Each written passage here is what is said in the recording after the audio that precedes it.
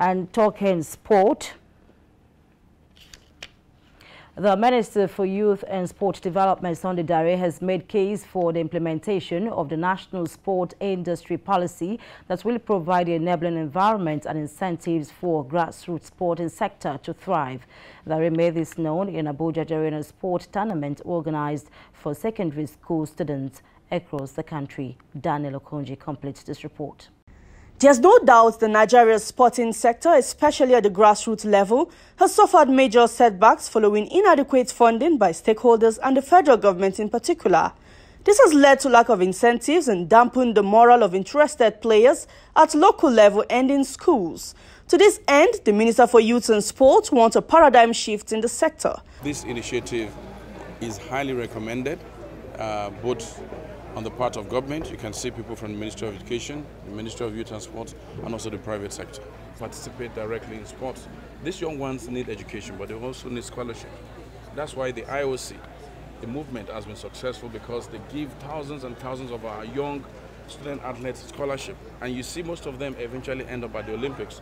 So I think that the policy will provide the right incentives and the right environment for this initiative to thrive. The main goal here is making sure that while you are participating in sports, that your education does not suffer. Because if it does, when your legs or whatever sport you are involved in can't take you any further, you have your education to fall back on. The minister is assuring that he will do everything possible to promote the sector to be the envy of many. You know, they're starting early. There are two broad classifications. You have the elite and then you have the amateur. So they have to go through that pipeline. What we have decided to do is that from here we have what we call the Talent Hunt program, which is handled by my essay on sports, Mary Oyali. These ones will graduate directly into the Talent Hunt program, which will give them subvention and support for their education, and also sponsor them to international competitions or continental competitions. They catch them young.